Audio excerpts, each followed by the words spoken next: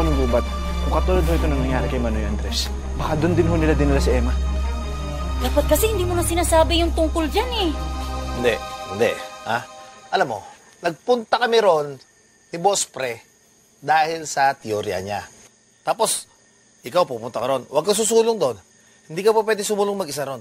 Kung kami nga eh. Paliwanag kami nagpunta ron. Halos mahihina ako sa takot. Tapos ikaw pupunta, madilim. Hindi. Yan ka lang. Hindi ka makikisali dyan. May taong namatay.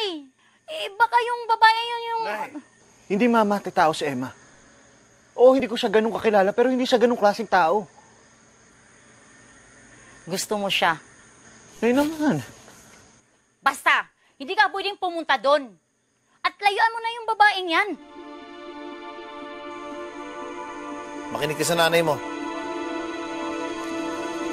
Hindi.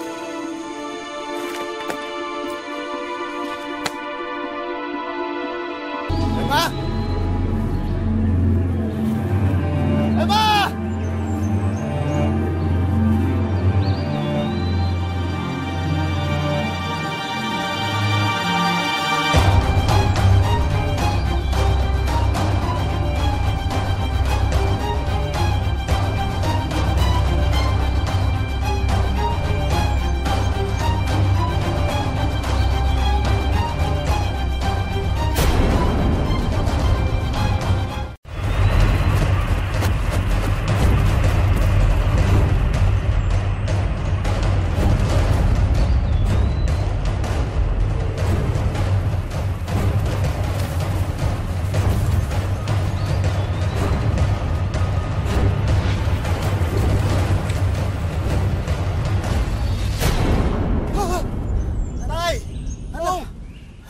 Ako sa puso sa inyo eh.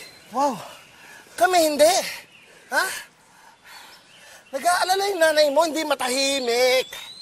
Tapos... Ay, ako nang bahala kay nanay. Magsasorry na lang ako sa kanya. Sinakta mo yung feelings ng nanay mo. Hindi ka dapat nagpunta dito, Elias. Nagagod mo kami. No, ngayon ko lang ho na walang ginagawa habang nawawala si Emma. Baka kung ano nung nangyari sa kanya, baka matulad na siya kay Manoy Andres. Ayun, baka nandun.